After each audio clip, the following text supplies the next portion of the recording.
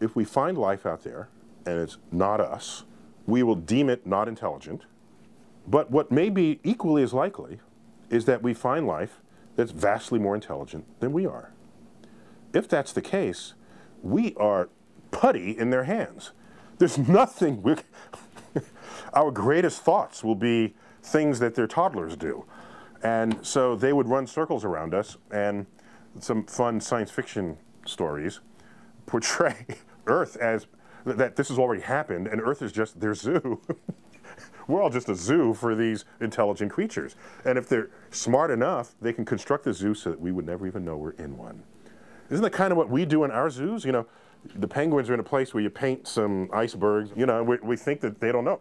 So if we find some creatures not as smart as we are, I think they would make interesting subjects to explore what what they're made of, how they work, what's their biology, what do they eat? Do they eat? Maybe they just receive sunlight. There's a famous science fiction story, forgive me, I forgot who wrote it, called They're Made of Meat. And these were aliens who came to visit Earth, and they found humans not only being made of meat, but they eat other creatures on the planet. And we take that for granted, that we eat other life.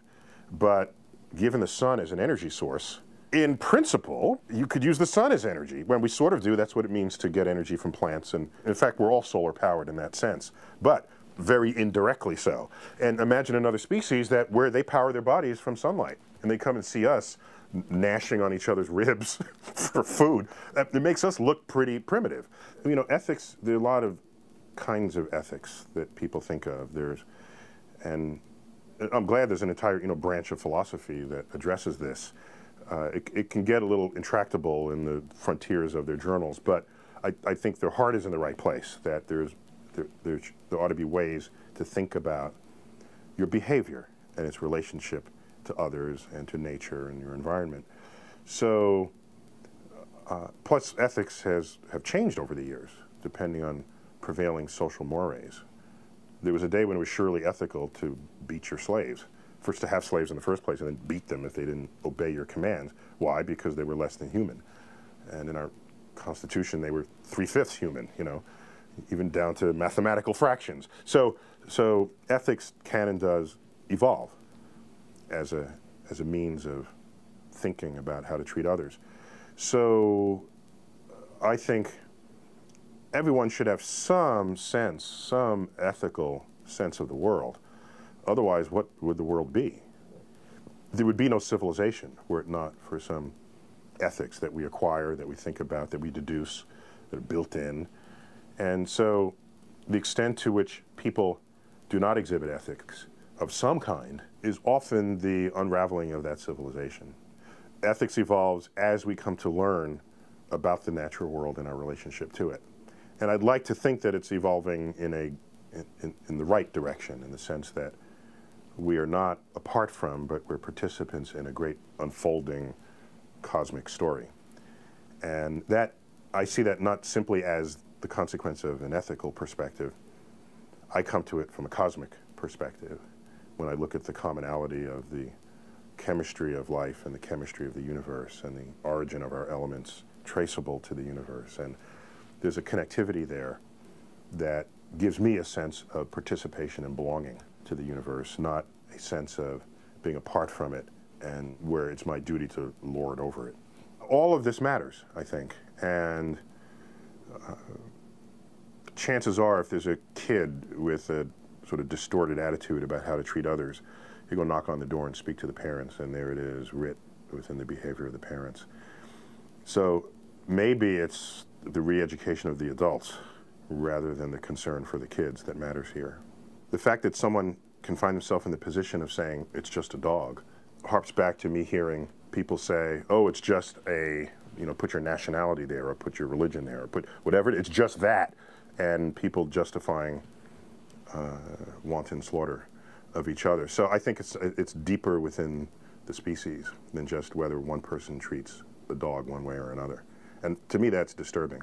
one of the more fun segments that I had the privilege of participating in the PBS show Nova Science Now was on animal intelligence, and one particular segment was on canine intelligence. And so I got to hang out with Chaser, a border collie who had memorized at least 1,000 words for toys, trained by his owner. And you can't even believe it until you do the experiment yourself, which I did. And so here's this, you can't ask, give me find all 1,000. That would take too long, and it would just be a boring experiment for television. So I took the amount of 1,000, pulled out 10 of them at random. The dog did not see me do this. We took the dog, basically blindfolded it, put it up on the second story. I picked out 10, put it behind a couch, and one by one I said, find me Inky, which was the name of a little octopus. Found it. Find me Butch, the name of a little bruiser animal, stuffed animal. And the real clever one was we put a stuffed animal there that Chaser had never seen nor even heard the name of. It was a little puppet of Darwin. So I put it back there and I said, find Darwin. Never heard the name before. And so it took twice as long, but Chaser found Darwin, inferring that among the toys she could identify, that was not among them. That must be what I sent her to get. And so what I've noticed over the years, over the decades that I've paid attention to this, is the other animals in the animal kingdom, whenever we presume some level of intelligence for them, further research shows that they're smarter than we ever thought, or cleverer than we ever gave them credit for being. In the next generation, I don't think the concept of bird brain will survive, because birds are showing remarkable intelligence, remarkable sort of acuity of thought, and so that's a lost phrase. I don't think I've heard it in years. You bird brain. Hey, thanks for the compliment. Birds are looking pretty good. So I think society can change, and part of why we think animals are stupid or limited is, I think, hubris. We don't want anything to rival what we define as our own intelligence. So we feel better if we say, oh, they'll never figure that out, or they can't do it, and then they do. So I think a lot's going on in the minds of these creatures.